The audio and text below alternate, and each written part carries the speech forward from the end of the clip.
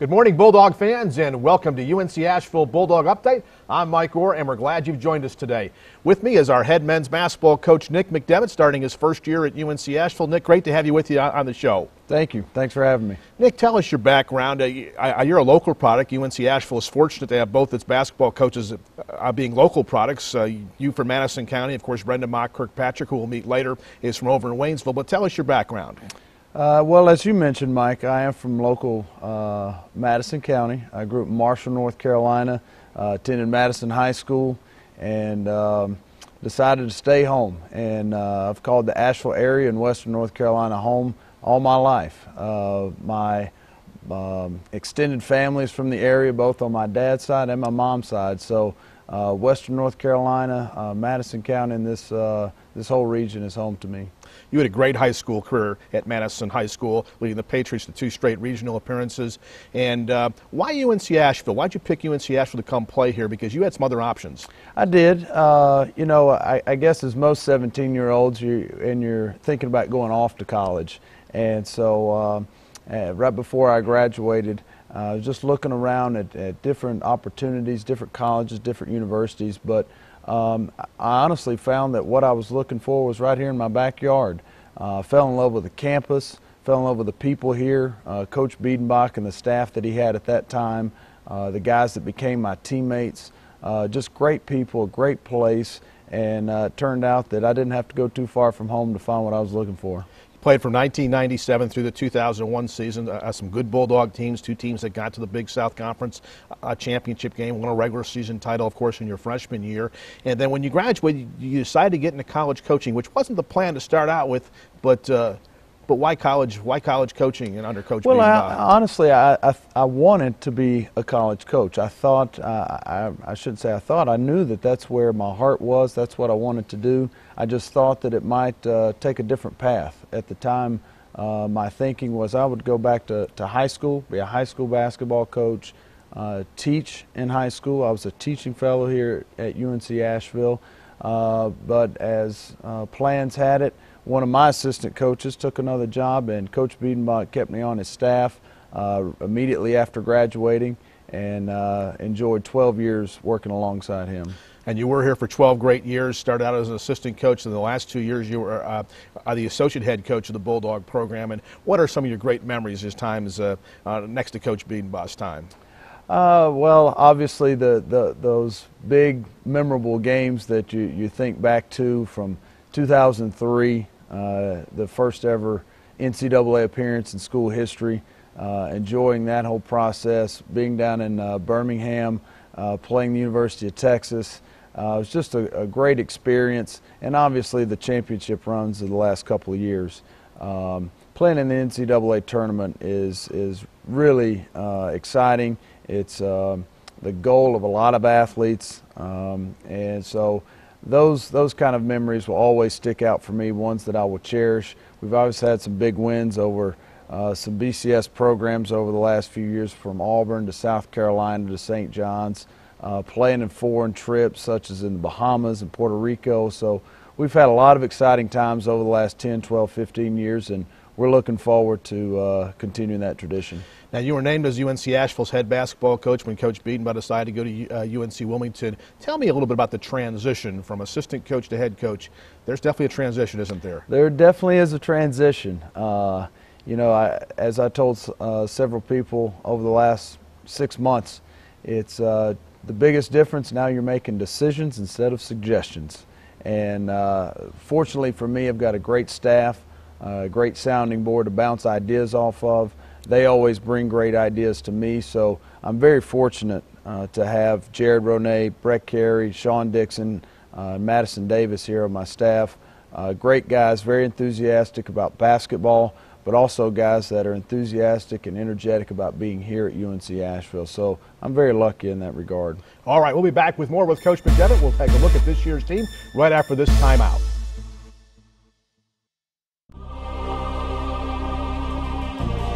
It's the best time of the year. It's time for UNC Asheville Bulldog basketball. UNC Asheville's legacy is what drives us and brings us to the dawn of a new era. Bring your family to watch exciting NCAA men's and women's basketball. Tickets are affordable. Get your tickets now because it's your city and your team.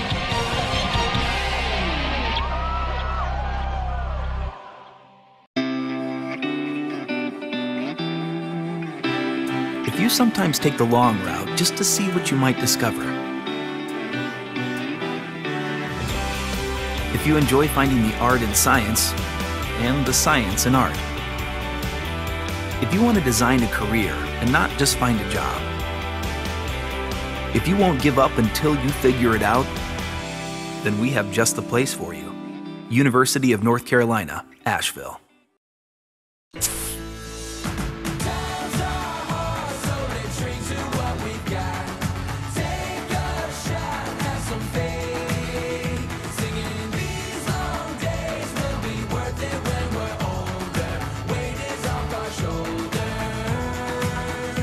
Pepsi, born here, raised by Panthers fans everywhere. Raise your Pepsi for a chance to win the ultimate fan experience. See specially marked 18 packs or visit PepsiRaisedHere.com to learn more. Welcome back to UNC Asheville Bulldog Update, joined by UNC Asheville head men's basketball coach Nick McDevitt. Coach, when we look at this year's team, you know, obviously the Bulldogs lost Jeremy Atkinson to graduation. Keith Hornsby decided to transfer to LSU, your two top scorers, but you've got a lot of new faces on this team. So tell us a little bit about what that's been like in practice. Well, as you mentioned, we are in somewhat of a year of transition. This team is going to look much different than the teams over the last several years. The championship teams of 2011, 2012, relatively small teams when you think about college basketball teams in terms of size, things like that. This team, I would argue, is a relatively big team. And so we've had to change a couple of things from our operating methods all the way to some of our offensive and defensive schemes, because our personnel is a lot different than it has been in the past. And we've been excited, very encouraged about the progress our team has been making over the first several weeks here, and looking forward to the season. When one looks at your schedule, well, one thing we notice is not any home games until December 12th against Bluefield. The first 8 games will be away from home. Not all at opponents' sites, is because we'll be playing the preseason NIT, hopefully in New York City, for the semifinals and finals. But you open up at Kentucky, who's supposed to be okay this year. They're supposed to bounce back from that NIT season last year. So that'll be a great opener, won't it? We've heard a little bit about that team this year. You know, playing at the University of Kentucky to open the season is going to be certainly something our guys will remember for a long time. In a historic arena like Rupp Arena, playing against one of the top recruiting classes in the history of college basketball, the preseason #1 team in the country.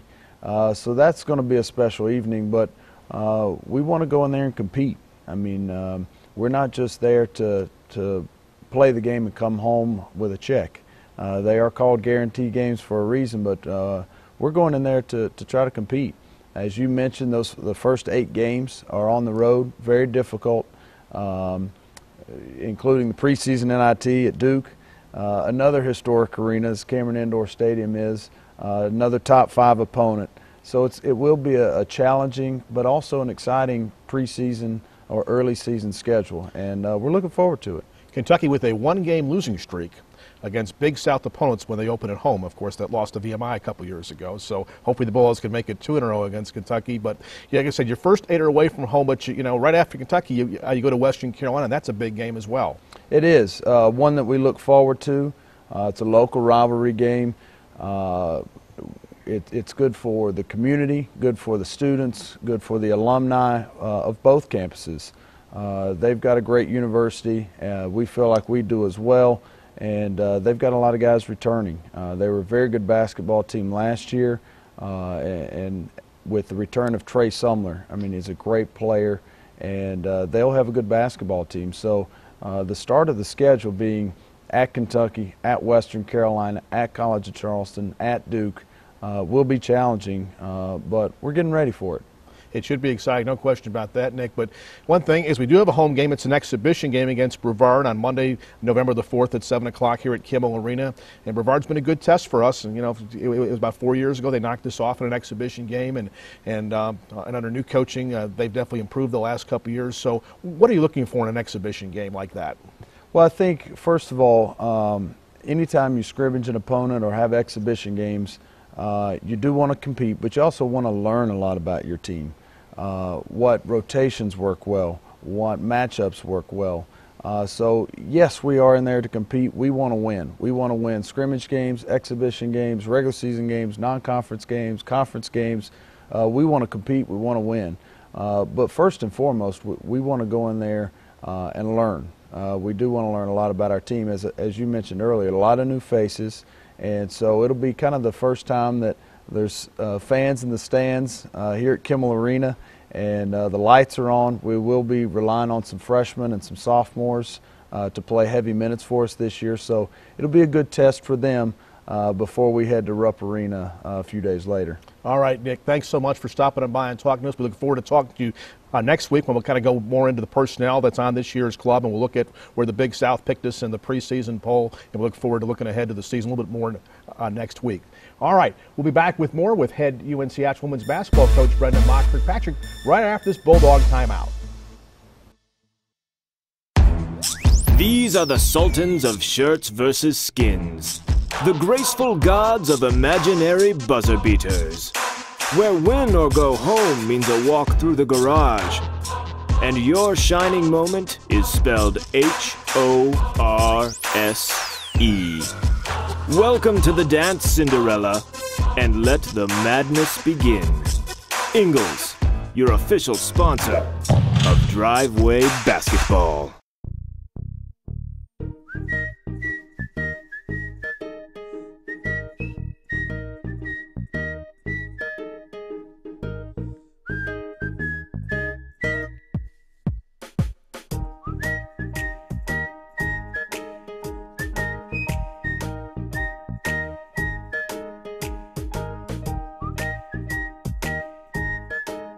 Zaxby's, indescribably good.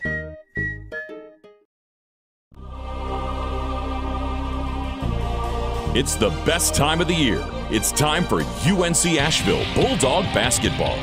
UNC Asheville's legacy is what drives us and brings us to the dawn of a new era. Bring your family to watch exciting NCAA men's and women's basketball. Tickets are affordable. Get your tickets now because it's your city and your team.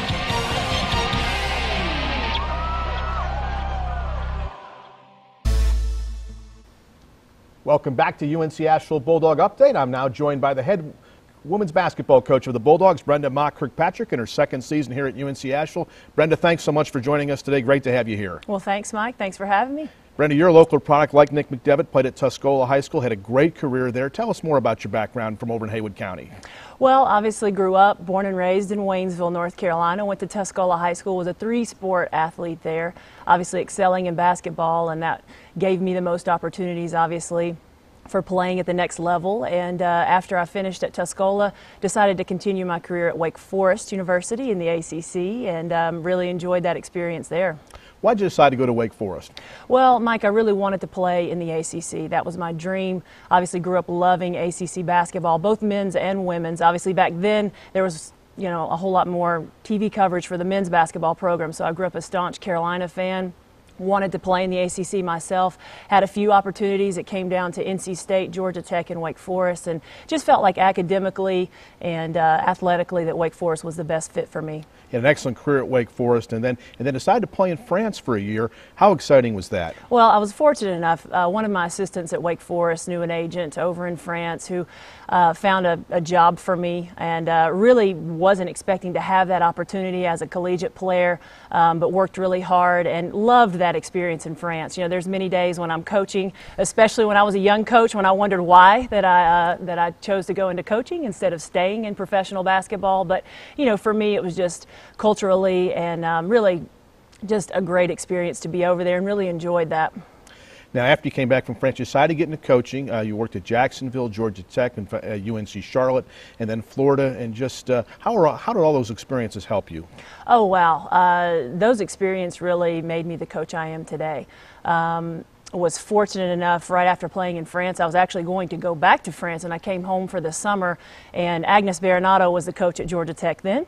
and she had recruited me, obviously. Right. So she offered me a position there, and just really fortunate at such a young age to have an entry-level position as an ACC coach. Went on to Jacksonville after that, and as you said, UNC Charlotte in Florida, where I worked for a coach, Amanda Butler, and worked for her and with her for 7 years, and she's just outstanding. Really taught me a lot about the game. Obviously loved being in the SEC, another great conference, especially for women's basketball, and was fortunate enough, a couple of years ago for Janet to give me a call to give me the opportunity to come be the head coach here at Asheville, which is back at home for me. Why this job? That's years ago when Janet called you. What brought you home?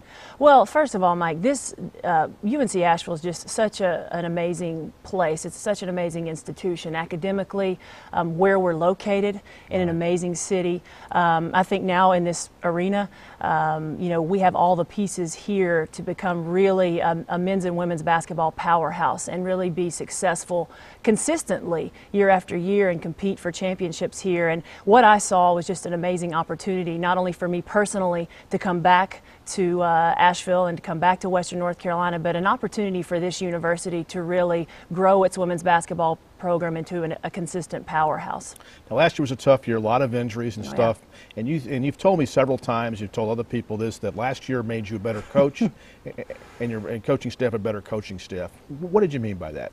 Well, now you look for the silver lining in everything, and with our record it was a little bit tougher, but with injuries and also managing sort of a growing mentality. When I arrived here, these girls had been through a lot already. They had had some losing seasons, and it's just difficult to generate the confidence and the winning mentality and the approach and the expectation. And so as I was trying to accomplish that here with the young ladies, and then also, develop them as basketball players. As soon as we started getting some of our rhythm together, then we started having all of the injuries, which really for us, because we had to make so many adjustments as a staff, made us a better coaching staff. And going through hard times, it is true. It is going to make you better if you grow from it and have the right perspective. And I really believe that our entire organization last year, from the coaching staff down, had the right approach and attitude and response to that adversity.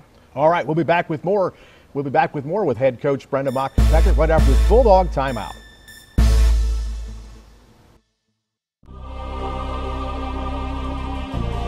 It's the best time of the year. It's time for UNC Asheville Bulldog basketball. UNC Asheville's legacy is what drives us and brings us to the dawn of a new era. Bring your family to watch exciting NCAA men's and women's basketball. Tickets are affordable. Get your tickets now, because it's your city and your team.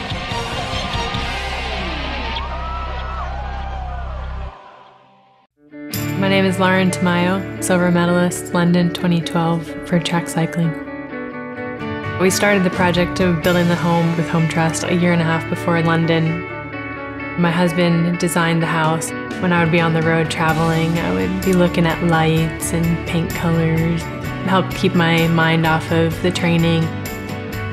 Some mornings it's definitely hard to go outside when it's early and cold. It's kind of like a whole body hurt, how your legs and how you're breathing and your heart rate's going so high that you feel like your heart's gonna just jump out of your chest, but you have to find that motivation. When I'm out there pushing myself beyond the limit, definitely think about coming home to my husband and my family and my new puppy that I have. My home is what centers me, so I can keep pursuing my goals. My Home Trust mortgage fits me. An equal housing lender, member FDIC. At Zaxby's, all of our salads are made fresh to satisfy any craving. Like the blue, with a bold taste of real blue cheese and buffaloed or blackened chicken. The house, or the Caesar. With so many flavor-packed choices, you'll be seeing salad in a whole new way. Guess someone forgot to tell us that salads are supposed to be boring. Zaxby's, indescribably good. Welcome back to UNC Asheville Bulldog Update, joined by head women's basketball coach Brenda Mock Kirkpatrick. Coach, how's practice going? It's going fantastic. Always love to talk about practice because we're really growing, and obviously we have 1 year under our belt with the 9 returners that we had from last year's team, and then we have 4 outstanding freshmen who are really going to have their fingerprints all over this program before it's said and done. 16 home games this year, 4 in December. That has to be very exciting for a young basketball team to play a lot at home. Did you do this by designation to do this? Really did do this by design. We only have one senior on this year's team, Abra Sickles, so we are very young, and I think it'll be great. Our kids love playing here, and who wouldn't? I mean, This is an amazing arena, one of the best in the conference, and really one of the best in the nation for this size. Absolutely. And so that'll be exciting, and they're obviously comfortable here. We shoot better here, and generally teams usually play better at home. So we're excited about that, and did design it that way. Obviously, next year it'll be a little bit different because I'll have a lot of return games. But we'll have a veteran team, so yeah, we're excited about our schedule this year. Opening game, Furman on November the 9th. We'll look at more as we get close to that game, but a good game against a good Southern Conference team to open the season on November 9th. Absolutely. You know, Jackie and I were talking, and this is a series. I think that Furman and UNC Asheville used to play a couple of years ago, and something that we want to do going forward. We're so close, and obviously they do a really good job down at Furman, and love those Southern Conference battles, Big South Southern Conference battles. So we actually play Furman. We're going to play Western, as we do every year, and then also Wofford in the Southern Conference as well. And one of the highlights of your schedule in December is a trip to Nashville to take on Vanderbilt. And, of course, you know about that from your days in Florida. And just talk about why you scheduled that game and what it'll be for our program. Well, you know, I really like to give our kids an opportunity to play against the best. And I do believe that Vandy and Melanie Balcom, you know, do it really the right way. And it'll be a big challenge for us. You said a highlight on the schedule. Well, I don't know about that. We'll see. I think it'll be a really good experience for our kids on the road. You know, that gymnasium is really one of the toughest to play in the nation, just by design. And obviously that game will be after we've had some other non-conference games underneath our belt. So obviously we'll have generated hopefully some confidence and some wins and can really go in there and give them a challenge. But overall it'll be a really good experience for our kids. We'll talk more about your personnel and the Big South Conference next week. But as we close out here, you open conference play in early December. What's your thoughts on that, and how will that, what kind of challenge will that be for your club? Well, it's an absolute necessity now that we're playing 20 conference games. I think the men have 16 and we have 20, so we play everybody twice. So we absolutely have to start in that first week of December. You know, we're on the road at Charleston Southern, and actually we have conference games as bookends on our exam schedule week. So ta-da, that's great scheduling right there. Actually, I had nothing to do with that, but that'll be a challenging week for our kids. We'll go to Charleston Southern, we'll come back here, we'll play USC Upstate, and then head out to Campbell to play our second conference game. But we're really excited. You know, I'm glad that we're playing everybody twice. Right. I was on board with that decision, and really think it's a great opportunity for us to go on the road and see what we're made of in December. Brenda, what's the key to having a good season this year for the Bulldogs? Well, I think that just working together as a team, you know, everybody's number one role on our team is to be a great teammate. And I think that if we focus on that and keep that our primary responsibility and really work for consistency, we're going to have a great year. All right, Brenda, thanks so much for stopping on by. That's head UNC Asheville women's basketball coach Brenda Mock Kirkpatrick joining us today. And we'll talk more next week, as I mentioned, about the Bulldog personnel and about where the Bulldogs have been picked in the Big South Conference race. We'll talk more with Bulldog Update right after this timeout. These are the Sultans of Shirts versus Skins, the graceful gods of imaginary buzzer beaters, where win or go home means a walk through the garage, and your shining moment is spelled H-O-R-S-E. Welcome to the dance, Cinderella, and let the madness begin. Ingalls, your official sponsor of Driveway Basketball. If you sometimes take the long route just to see what you might discover, if you enjoy finding the art in science and the science in art, if you want to design a career and not just find a job, if you won't give up until you figure it out, then we have just the place for you. University of North Carolina, Asheville. L is for the way you look at me. O is for the only one I see. V is very, very extraordinary. E is even more than anyone that you adore. And love was made for me and you. It's the best time of the year. It's time for UNC Asheville Bulldog basketball. UNC Asheville's legacy is what drives us and brings us to the dawn of a new era. Bring your family to watch exciting NCAA men's and women's basketball. Tickets are affordable. Get your tickets now because it's your city and your team.